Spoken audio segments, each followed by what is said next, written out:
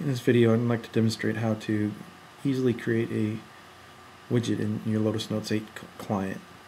So here I have this email from Deb, and what I want to do is I want to tie a right-click action to take the text I select and submit that to Wikipedia. So if I right-click on this, I'd like to see Wikipedia show up down here as a contextual menu, and take the content that I select via the text selection and send it to Wikipedia search. So to easily do that in Lotus Notes, what I do is I say Tool, Widgets,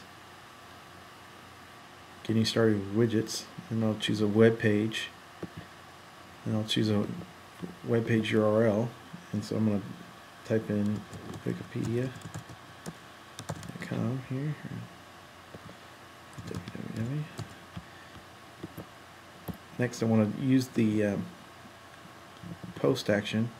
It's going to select the form, so there's a form on this page, and it's telling me where I'm going to stick the results of this text selection into this page. So it's this field right here called search. So I'm going to click next, and then I want to wire it to an action.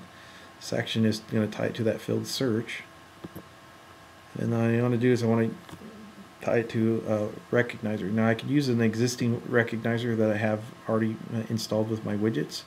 I could write my own recognizer, which is basically a regular expression that describes the text that you want to recognize. What I want to do here in this example is I want to say text selection. So I want to take the contents of that text selection and pass it to the widget search property. So I click next and hit finished. So now if I go and look up here, I should see Wikipedia. And there it goes, it pushes the content into a web page, Wikipedia, and there you go.